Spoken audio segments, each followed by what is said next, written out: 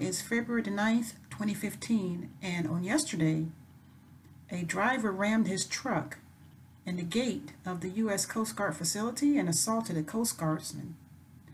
A man claimed he had a bomb. He crashed his pickup truck through the gate of the U.S. Coast Guard facility in Grand Haven, and then he assaulted a Coast Guard member early Sunday morning.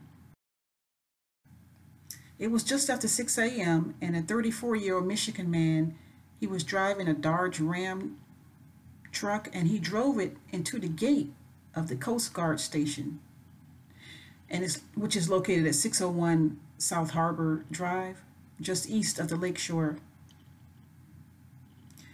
Grand Haven Public Safety Director Jeff Hawk said he then broke into the station and assaulted a Coast Guardsman who suffered minor injuries. Wow. People are just going crazy these days. Now, members of the Coast Guard were able to contain the man until Grand Haven police safety officers arrived and arrested him. Okay, a neighbor named Bob Coleman, he's lived at the condominiums across the street from the Coast Guard station for 8 years. He was able to see the whole thing from his window. And this is what he said. They had him on the ground. They had handcuffs on him.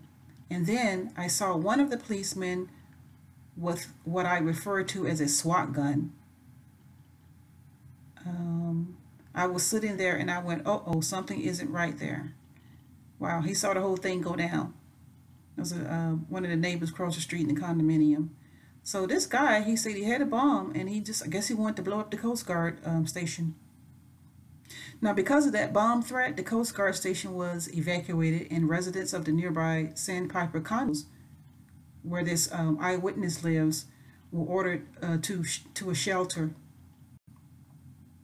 The evacuation and shelter-in-place orders were lifted after a Michigan State Police bomb squad determined there was no bomb. Wow, this is crazy. So that's the latest in the news, and that happened yesterday just after 6 a.m. on Sunday morning. Okay, I'm posting this vid, and I hope you make some comments and subscribe.